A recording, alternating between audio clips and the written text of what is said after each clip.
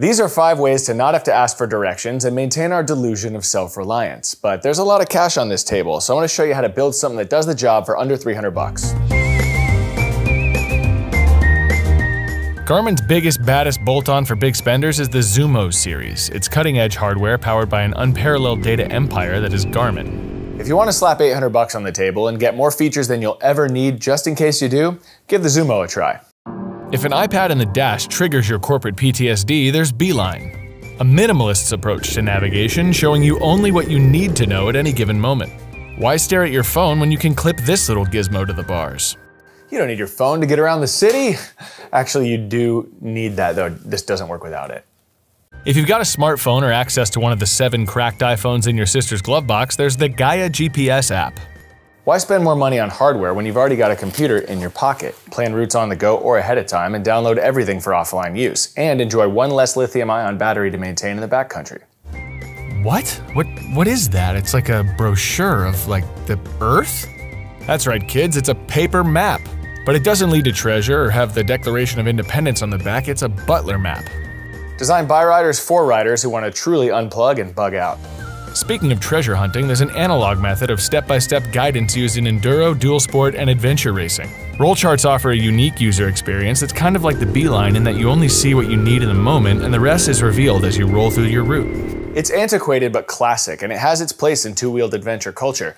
Ryan made this one, so we'll see where we end up.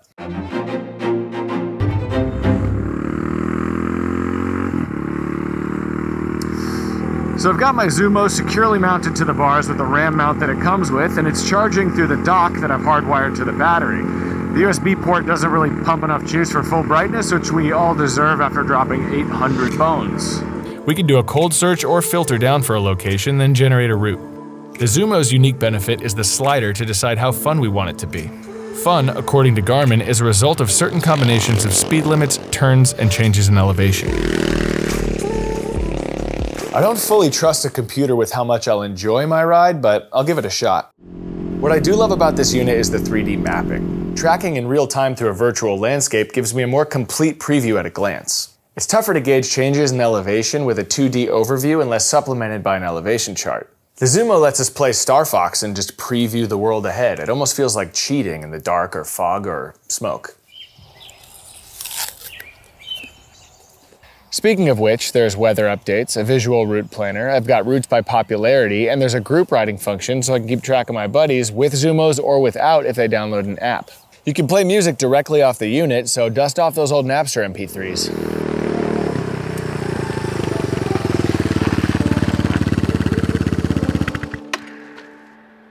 For a gear geek, it's a dream, but it's excessive in features and price, and it can't navigate me out of debt, so let's trim the fat and try the Beeline.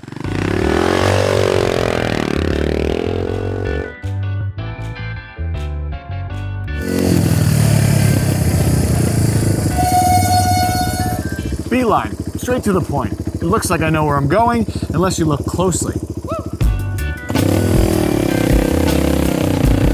I keep my phone safe and testicles lightly radiated. I let the Beeline tell me where to go step by step. The deal breaker about the Beeline, though, is that you still need your phone. It's doing all the heavy lifting through the Beeline app. So this unit is essentially an auxiliary display that we pay for, then we use the free app to plan our routes and track our rides. But if I still have to have my phone on me, couldn't this little minimalist display just appear within the app?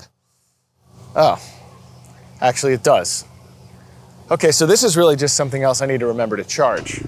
Plus, the directions are laggy. Originally, these things were for cyclists, but at 70K, the arrow can't always keep up. Ultimately, this piece of hardware isn't really adding any functionality. It's just improving the aesthetics of the cockpit. But for the cleanest bars, we can go back to basics.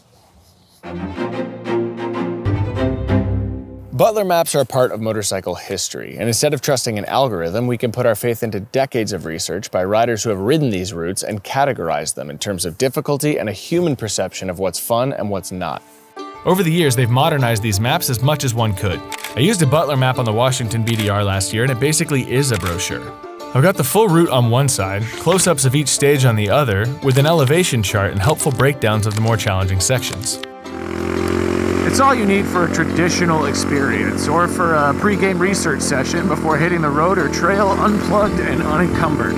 Butler Maps has most of the western US covered, and more keep coming.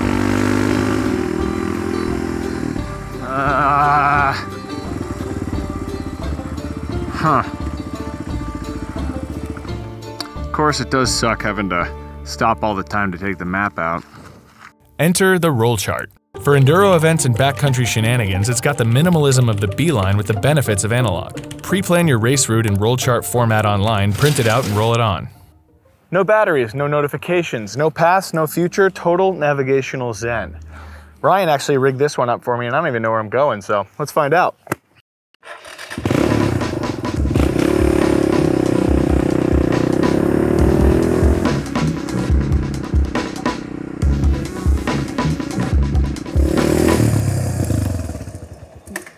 What the hell?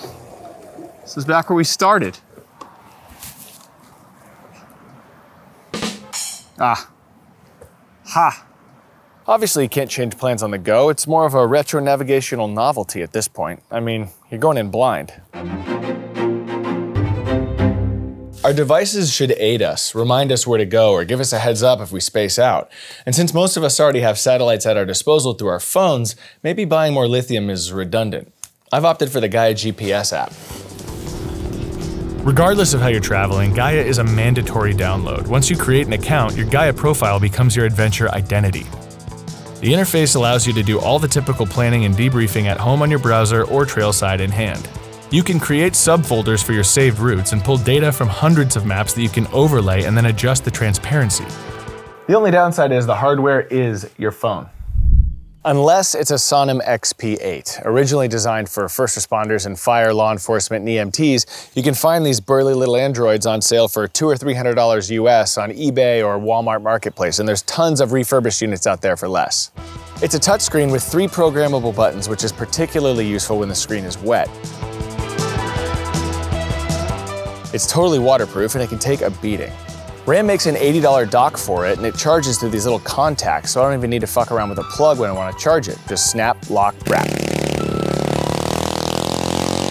It also has a removable battery, so I picked up a few extras for emergencies. Each one lasts a full day if I'm running Gaia, Spotify, and my Speedo app. If you rely on a smartphone for work and social media for boredom, you'll hate it. As a phone, it's laggy and it sucks. Even the camera has a 90s filter on it. But if you just ride motorcycles and call 911 every once in a while like me, it's ideal. Now, Sonim is an obscure brand, but if I had any doubts about them, they went right out the window when I met the only other guy I know to own a Sonim phone my first day at Fort 9. $1,500 for an iPhone, $800 for a Garmin, $50 for a piece of paper that can't roll with the changes in plan, or $250 for a sick ADV computer that can still totally order a pizza. Easy choice. So the Zumo is rad, but it's a lot, and Beeline's cute, but kind of pointless. Roll charts are fun for adventure racing or sending your mechanic on a wild goose chase, but with the Butler map and Gaia backing me up, I'm more than ready to hit the Oregon VDR next month, so Ryan can put these on my tab. Thanks for watching.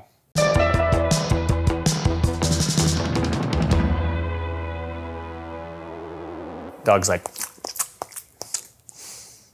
I always kind of wanted a Chihuahua. Yeah, dude. I don't give a fuck about money. I give a fuck about ribs and friendship.